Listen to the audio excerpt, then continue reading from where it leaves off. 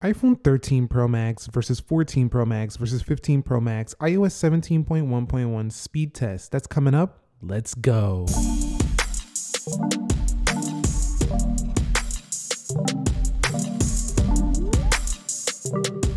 So what is up, guys? Nick here, helping you to master your technology. iPhone 13 Pro Max is going to face off against the iPhone 14 Pro Max and against the big dog, the iPhone 15 Pro Max, and an iOS 17.1.1 speed test. Now, the aim of this speed test is to kind of figure out if there's any major differences between them in the day-to-day, and while it's not the most scientific, it's still going to be quite fun to watch. Now, I'm going to go ahead and use the iPhone 15 Pro to go ahead and time the boot up, and we'll begin with the Apple iPhone 13 Pro Max. 3, 2, go, and see how fast this thing can turn on.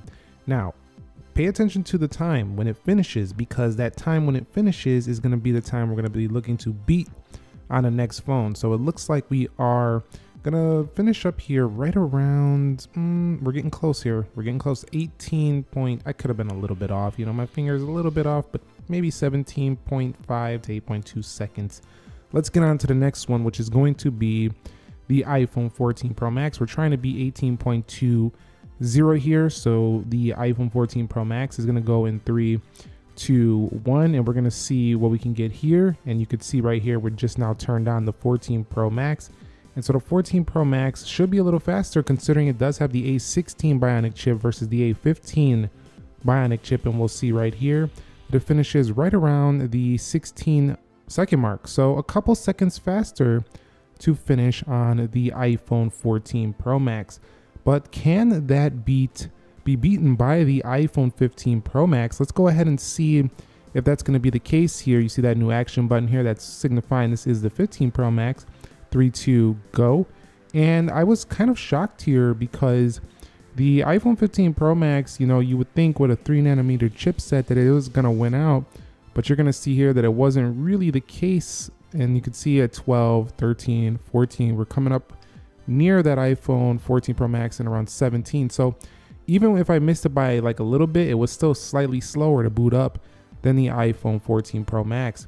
Now let's go ahead and confirm the software so you know I'm not cheating in this test. 17.1.1, 21B91 on 13 Pro Max, 17.1.1, 21B91 on 14 Pro Max, and finally wrapping it up here, we're gonna have iOS 17.1.1, 21B91, and I should go ahead and turn on dark mode before we get into this app test really quickly. Okay, so here we are at the app test. We're going to start this with the iPhone 13 Pro Max with calendar, clock, weather, calculator, app store. Now you'll see in these basic apps, it just launches super quick. Groupon, not too bad either, hopping over into X or Twitter for some of you, Instagram, and you'll see Amazon flying right open, hopping over into Starbucks. You can see right here, Dead Trigger 2. And as we hop into the games, it slows down a little bit. Of course, we are loading up with some a little bit more demanding. You'll see we do have Subway Surfers launching pretty quickly, and Temple Run 2. I do like to include these basic games because some of us are going to use basic games, and then we'll hop over into the more serious, you know, PUBG Mobile, which definitely slowed this test down quite a bit. So once you start getting into the games, you really start pushing these phones a little bit more. And PUBG does take some time to load, as with other games like Genshin Impact, as well as maybe like a Final Fantasy type game, stuff like that, you know, Fortnite, things like that of that sort. Those type of games will take longer. I don't even know, is Fortnite even on iOS? I think that's that. Is that Android exclusive? I could be wrong. Let me know down below. But the PUBG took a while. And now we're going to get into Asphalt 9 here, Legends, and you'll see this takes a little bit longer than a basic casual game as well, and you'll see we're out of there. Let's go into Geekbench 6, hopping over to 3D Mark and into camera and iMovie, and we're going to wrap it up here with right around 123. So that's what we're trying to beat for the next iPhone, is 123.38 seconds. Okay, so here we are with the iPhone 14 Pro Max. You can see Dynamic Island up there, signifies that as the wallpaper does. You can see calculator, basic apps just launching super fast. Groupon, we're already 8 seconds in. Groupon slows us down a little bit, but here comes Twitter or X, and you can see Instagram pops right open. We'll go into Amazon. And by the way, are you getting any Black Friday deals? Let me know which ones you're going with down below. A lot of things are on sale right now. You can see right there, J Balvin Subway Surfers pops right open.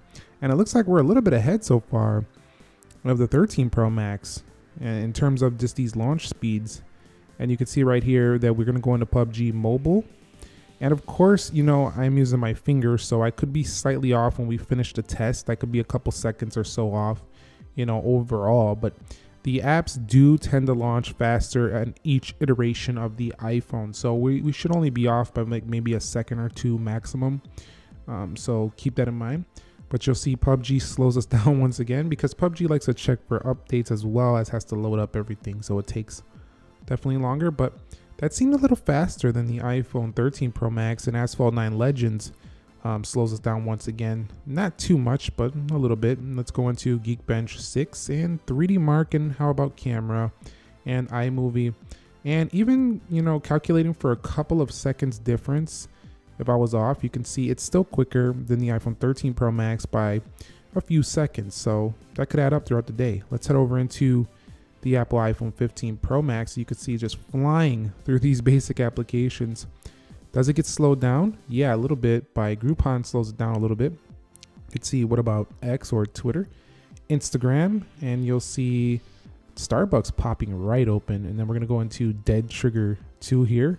And again, it looks like we're a few seconds in the lead over the prior two already. So this is what I'm getting from this video, is that essentially that every iteration you're getting like a 5-second difference. Can those seconds add up throughout the day? Depending on how fast you're moving in your life, not really for most people. If you just kind of open an app, look away and come back, I don't think it's going to make a major difference, but it's still fun to test these out and see how much big of a gains we're getting day to day. You can see PUBG slows us down again. Of course, it is a more premium game offering, and you'll see we're under a minute though, which is pretty good. We were already over a minute on the other two. And are we going to cross over? Yeah, it looks like we're going to cross over into the minute mark. And remember, the 1 minute and 19 seconds on the 14 Pro Max, we're getting kind of close here. It's making me a little nervous. Let's get into Asphalt 9 Legends because I want this to win.